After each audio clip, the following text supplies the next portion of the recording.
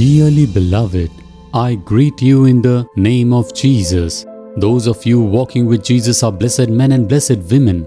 You are eagerly waiting every day to hear what God is going to talk with you. Today, God is speaking to you through Psalm chapter 107 and verse 13. What does the word of God say?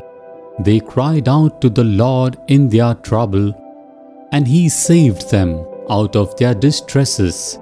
Who cried out? God's people. When the Israelites cried out to the Lord God in their troubled days, He saved them out of their distresses. If you want to know why is it written is written for you. When my children cried out in their trouble, I saved them out of their distress. Are you distressed, my son, my daughter?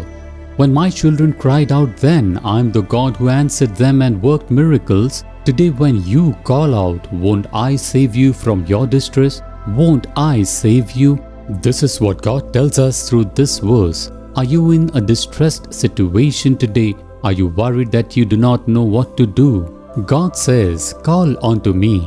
As I saved them, worked miracles, protected and guided them, right? I will do that for you too. God says so. So just one thing, we must cry out to the Lord. We must cry out to Him, that's all. Tell Jesus, I am in a distressed state. I am unable to come out of it. I do not know what to do. Please help me, and the Lord will surely work miracles. Shall we pray? God is going to bring you out of this distressed situation. He is going to grant you victory. Dear Father, your son, your daughter, your children are calling unto you, Father. They are in a distressed situation and praying for them to be saved, to escape, and to be delivered from it. You are the God who saves your children and redeems them, isn't it? Please deliver your children from this distress and make them happy. We pray in the name of Jesus, dear Father. Amen. Amen.